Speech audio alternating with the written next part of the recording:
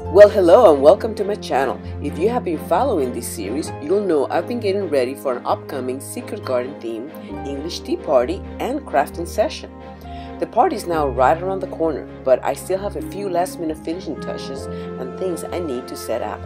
In this video, I will share with you how I'm decorating my kitchen table to host first a tea for two, just for me and my hubby, and then a crafting table to accommodate all my guests and all the crafting supplies.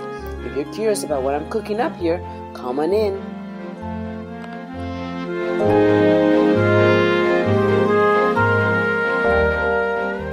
Well, hello everyone. Today we are doing yet another little prep for our spring tea party coming up, a Secret Garden English tea party.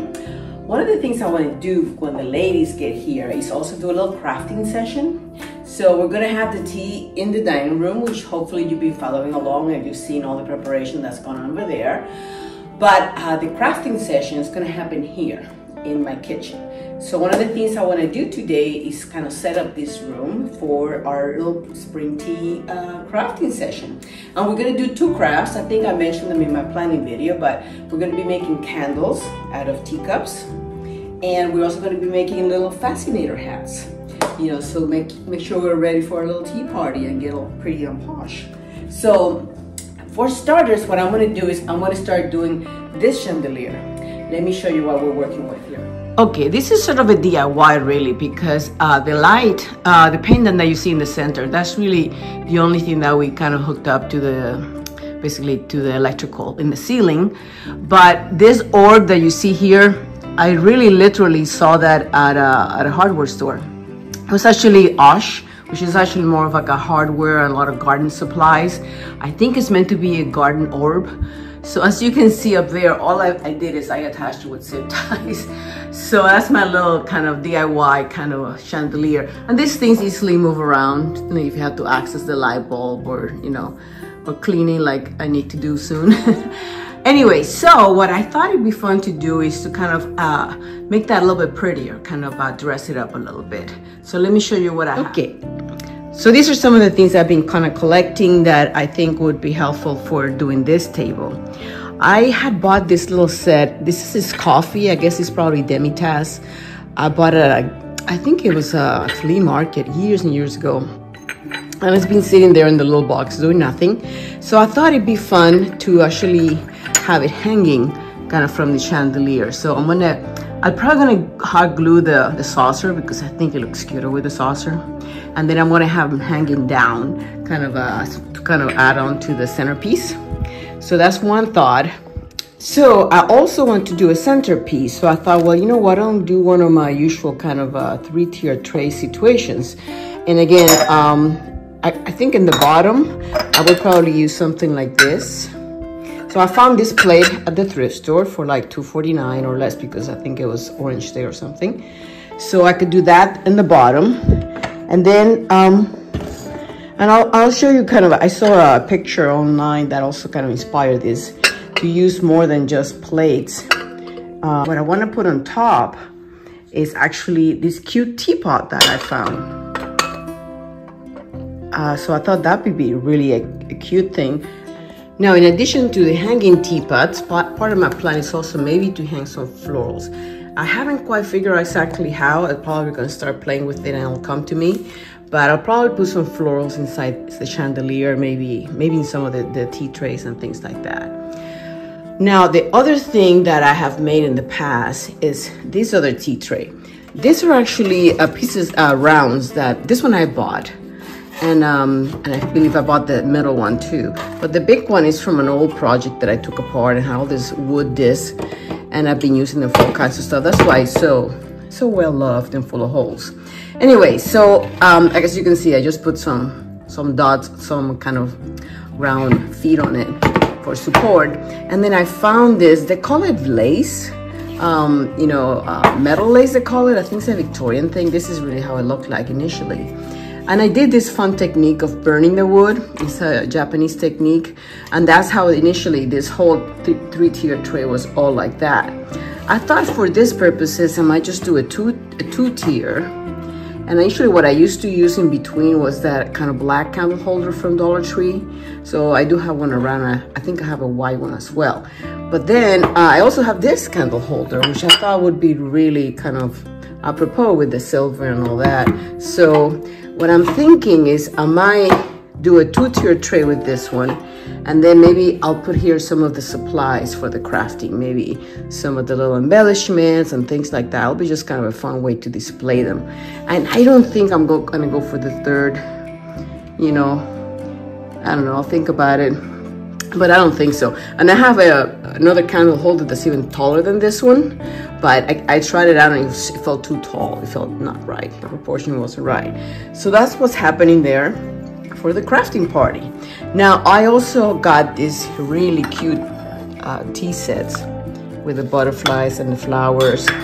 And in the meantime, before actually doing the full setup for my crafting party, I'm gonna set the kind of the table just kind of for me and my husband for tea. He kind of indicated he kind of wanted to practice the tea, even though he's not gonna be part of it. I think he was feeling left out. So I'm gonna do a little mini tea party just for the two of us. So I thought this was so pretty. I think I got this at Marshall's or Ross, I can't remember right now. But anyway, so I'll be setting the table with those, and then I'll be using this tablecloth, which is similar to the one I have outside, but it's a little different. And for placemats, I thought it might be fun to use some doilies. I bought these doilies and I have done nothing with them yet, so it might be fun to try that. So, okay, well, as you know, I don't like to make anything really permanent because I like to be able to change my mind later or do something else, repurpose something. But, you know, in this case, I think I better hot glue these two together. Hopefully I'll be able to take them apart later, but I think the first step is going to be to hot glue my little coffee cups to the saucer. Okay, well, I think the first thing is going to be to put some string on these things, and then I'm going to try hanging them. As you know, I mentioned in a previous video that white thread works better than fishing wire or fishing line, because fishing line tends to be thicker for one. Sometimes it's also a little harder to tie, and it actually has a shine, so when the light hits it, it's very noticeable. While this thing, because it does not have a shine and it's so thin, it really almost disappears, which is kind of nice. So this is the idea. They're gonna hang like that. Okay, now I think we're ready to start putting them in here, and again, as I go, I'll figure out what makes the most sense. We don't want to go too low or not too high either.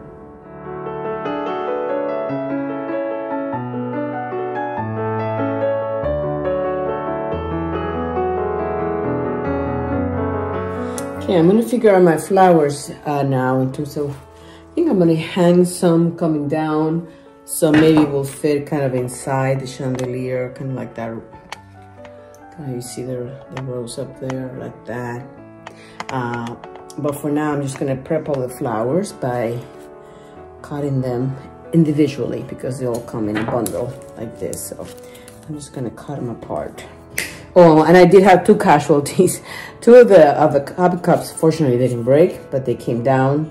So it looks like the top and the bottom were not completely glued, so I had to do it again. Fortunately, nobody else has fallen, but yeah, that's something to keep in mind. I'll make sure you put really a lot of good glue in there.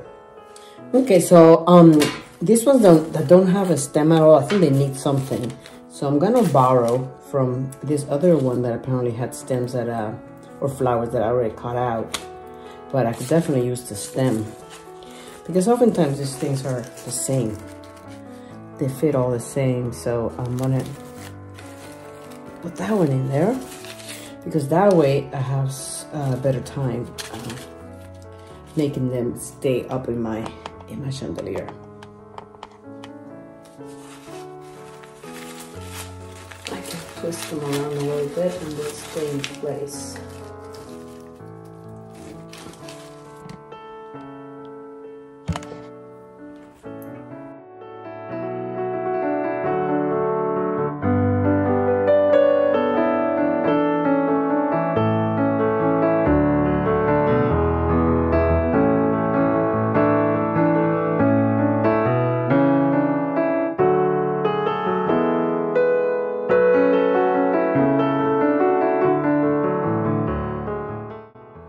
Okay, well, let me show you what I got so far. Basically, I just try to keep like a little ball on the bottom, kind of, sort of,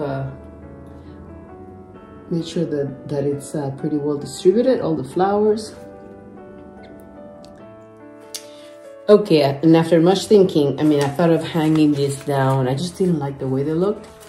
So I think if I take them off the stem and I attach them to something, I think it'll look better, almost floating, as opposed to kind of with the stem and the leaves and all that coming down. So that's what we're gonna try. Okay, so what I did is I attached some thread to the back, and then I put a little dab of glue because I knew the thread alone would not really hold it. So.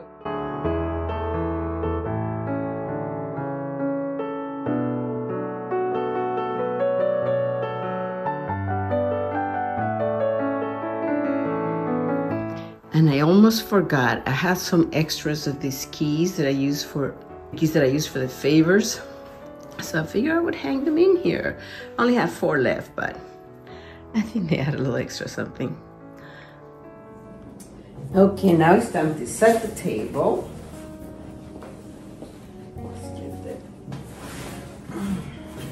This one actually is a round one. I don't always get round ones because they're harder to find, but this one is a round one. Again, for right now, I'm gonna set it up for just the 2 of us. And later we'll do the rest of the crafting setup. And for now, I'm gonna set up the little tea set on the side. I think I'm gonna try using doilies there for that.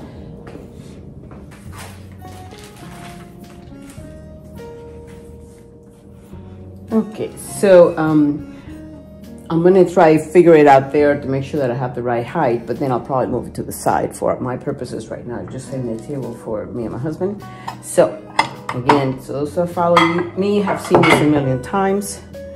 I'm basically gonna do it with this candlestick on the bottom, and I'm gonna use either quake wax or candle wax. Is kind of similar. Candle wax is a little easier to use. It's a little softer.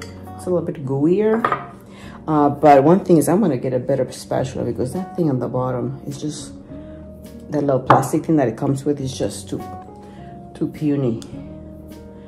So basically you put a little bit of this, a little dab will do you. Usually 3 spots. That's what I usually do. That'll keep it on the inside. And we'll glue it on. And it's pretty strong, even though it's super temporary.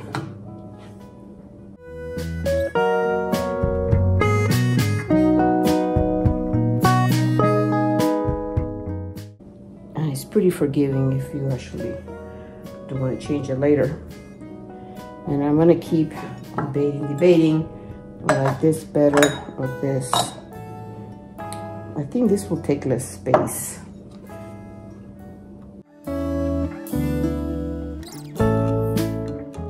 Also double check your alignments here. That looks right. Because for the tea party, we'll be here. Either treats or maybe I'll put some crafting supplies. But my usual is just to do this. Uy, caramba. And the napkin rinse and mash pretty nice.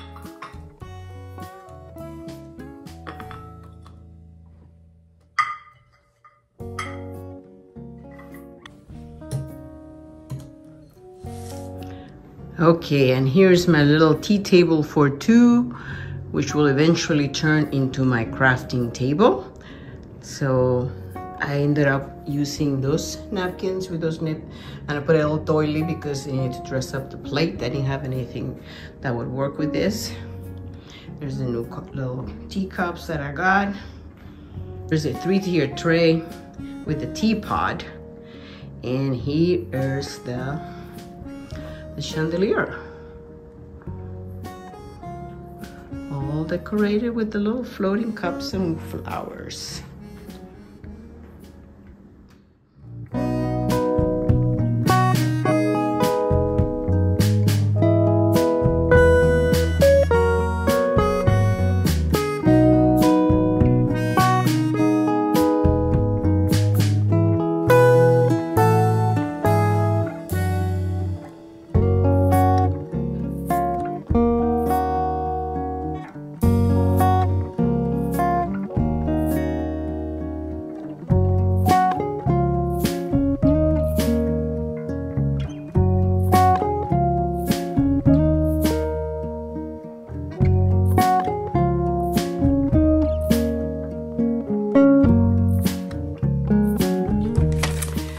Okay, so the next thing I need to do is to kind of set up my crafting station.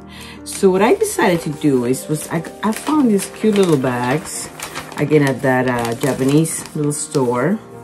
And what I'm going to do is I'm going to put some of the craft supplies here, and also it's a way for them to be able to kind of take their little crafts home as well, right? So they can take the teacup or whatever they make, they can have a place to carry it. Hopefully they'll just wear out, because they'll be so proud of that creation. But anyway, so let me show you what I have here so far. I've had these pretty napkins. Basically, part of what I'm going to do is this is part of the kit that I bought. So it includes a popsicle stick, it includes the wig, you know, where you put the wig through, and then you basically helps you hold it in place. And it has this little glue dot, so you can basically glue that to the bottom of your teacup. Then you pour the wax and you let it dry. So pretty easy. So, but I thought, well, there's only 3, and I have a bunch more of these, but so I gave 1 per person, because that's really all we're going to have time to do, is just 1 teacup per person. And I thought it'd be pretty to kind of wrap it in this pretty napkin. So that's one thing. That's just for that craft. The other craft is going to be the hats. And that one, it's I still have to do that. I'll show you how that comes out. But I just still have to set up all the different fabrics and trims and all kinds of little things that I have for embellishments for the hats. But one of the things I'm going to make is the base of the hat. And I'll show you that in a sec, which actually will be like a cardboard disc. And that's going to be, you know, we're going to give it a little slit so it has a little shape. You'll see. I'll show it to you in a bit. But the other thing that I needed was to put not that I need it, but you know me, I always have to do more. I wanted to do like a little name tag. And I found these free printables, which are the cutest thing. And they had a little spot for the name. So I want to go ahead and put their name. And actually, the way this works, the way this was designed, not by me, by someone very clever, is that you actually, I believe, you can actually make it into like a little basket like that. And then you put a little ribbon, and then you can actually put a little tea bag inside. So I thought those would be really cute for tying to each of the bags. So that's my next step. I basically printed them all. I made them the size that I wanted, put everybody's name, and now I'm going to cut them out and then assemble them. And I'll probably find some kind of tea bag somewhere to put inside. So let's see how that goes. And then in order to fold this, because it has like a little, it's very faint to see, but it has like a little line right there. We need like a little folding line. And I know I'm doing it in the wrong place, but it does work. As you can see, it just gives you a better way of folding it. You can also do it with a hard edge. You could also do that. And now I have to, I don't think I'm gonna use hot glue. I think I'm gonna use some double-sided tape to kind of get that together. So let me get some tape first. Okay, so here we are. So I got some double-sided tape, also from Daiso. Whoa, that went flying. And we're gonna put it right here. It's a lot easier to control, I feel, than using hot glue would have made a total mess. And for paper, you know, kind of double-sided tape is great for paper. A little purse, not the cutest. Yeah, so that, and then I need to give you a hole. So I get them together.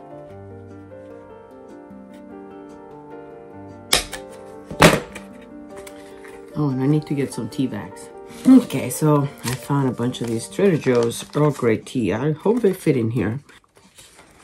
There you are. There, it fits. I mean, I had to stuff it in there, but it works. I love this organza ribbon, which happened to have come with a little tea set that I bought. I think quite a bit. I'll probably do a knot, and then, yeah, I might as well take the whole thing. Nice to give it a nice. Okay, so the idea would be to put it around here. Let's see if that works. Something like that. Whoops. Oh, I didn't catch that. Okay, they'll have to lay flat then. Those little bags are fun. They kind of stay up. Not with this now. Oh boy. I didn't count on that. Anyway, I'll make it pretty, but you know what I mean. Okay, all my little tea bags have been put in and little things have been made. Now I have to make the base for the hat so that I can stuff it into my little crafty bag, right? So this is what I'm gonna do. I'm gonna use a CD actually as a template. Actually, yeah, template both, not only for the outside diameter, but also for this interior little hole. You'll see why in a sec.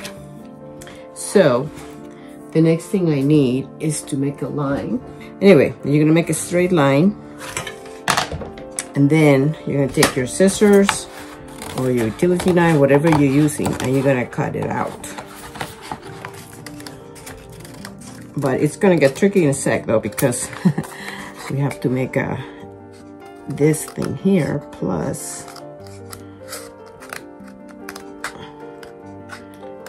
we do have to cut that little hole out. So this is where it gets a little harder to do, but smaller scissors might be better. It doesn't have to be super pretty or perfect because it's all gonna get covered up. And usually, yeah, that's all you need for now. So when we're ready to make the hat, we are gonna take these two things and do this kind of situation. We're gonna overlap them a little bit. It creates a slight conical shape. It doesn't have to be super conical, just enough so that it sort of fits a bit more comfortable on the head. And then, and you can, you know, we can hot glue that when we're ready for that step. And then we're gonna put batting, and then we're gonna put fabric, and then all our little embellishments. So that's all that's gonna go inside each of the little bags. So it's gonna look like that.